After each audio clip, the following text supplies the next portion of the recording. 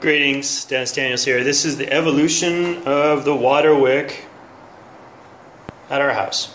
What we have is the water, the wick going into this pot, and wick going into that pot.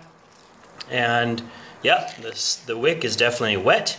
And my wife very wisely suggested we put some sort of cover on the top there to minimize the evaporation, because you can see there's quite a bit of condensation in here. So the difference in temperature can be extreme at times. And so, looking along here, we have a number of spider plants, all in more or less equally ugly pots. So what I'm going to do today is evolve the same idea with a slightly larger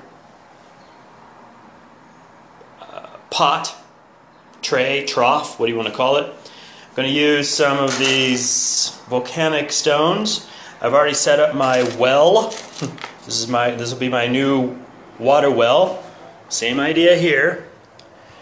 I'm going to put the water well in the middle. I've already laid down all of the wicking, which is literally this is the string that was used to tie the pizza box last night. So I'll be back with more in a few minutes. Okay, this is phase 2. You can see I've got the spider plants now in this.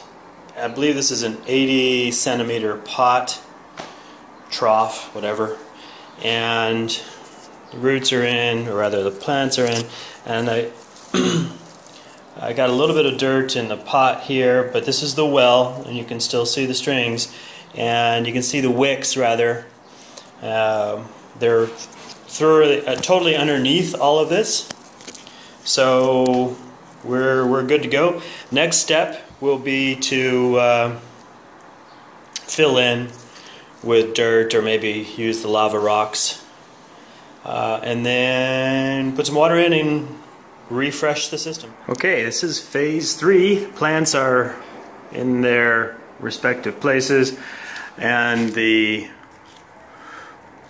well is full, and the wick is still dry because I just put it in. It'll take a couple hours for the wick to begin wicking out the water. And I've been very lazy, and everybody out there who's going to have a different opinion, you're welcome to your opinion.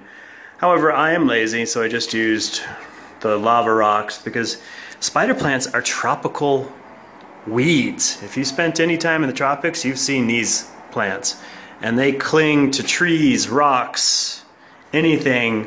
And as long as they get a little bit of water every now and again, they're okay, because they store an enormous amount of water in their roots. I should have done a photo of some of the root balls I got when I pulled these bad boys out. But if you spent any time in the tropics, you recognize this. This is almost like a palm.